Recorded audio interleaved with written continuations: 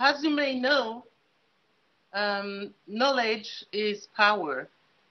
And nowadays, we are in a kind of society where, here in Cameroon specifically, where knowledge is kept by some people, and no one wants to share knowledge. The government, the power, doesn't want. So it's very important to have some tools to share all kinds of knowledges for people, and to applaud their ability to act with consciousness. Through our experience, we saw that kids, most of them who were involved in our project, were really proud to have some knowledge and to share the knowledge we transmit to other people.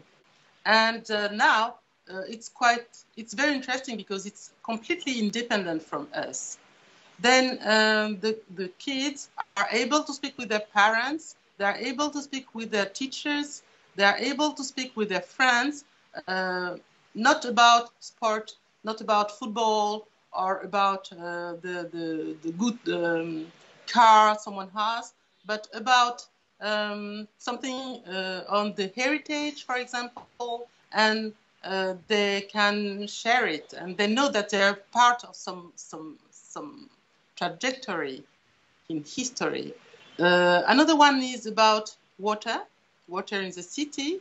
We have involved some kids, well, youth, in collecting data in their own neighborhoods, and they had, in that experience of collecting data, better knowledge of who is the neighbor, their neighbor, how they live, what kind of difficulties they have, and they had they kept a very good idea of their poverty and with data, you know.